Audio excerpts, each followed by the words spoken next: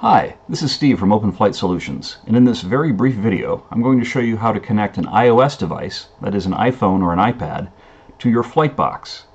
Start by tapping the settings icon to open up the settings window.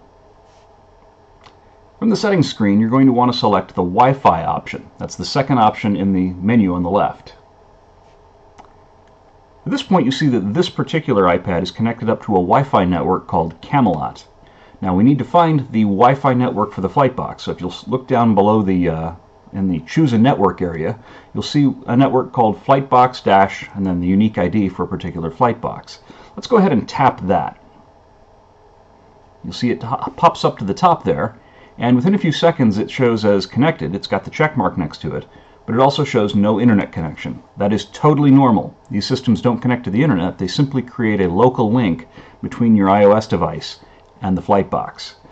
So now you can go back out by tapping the home button, and you'll see at the moment we still are showing the little icon up in the upper left hand corner for the Wi-Fi connection, the little signal strength meter.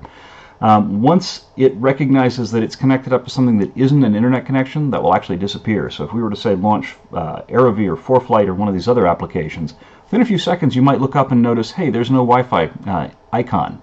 That is correct. The system will still be connected to your FlightBox. When you're ready to reconnect to your home Wi-Fi network, for example, simply repeat the process and select the network that's your normal home router. And that's all there really is to it. Thank you very much.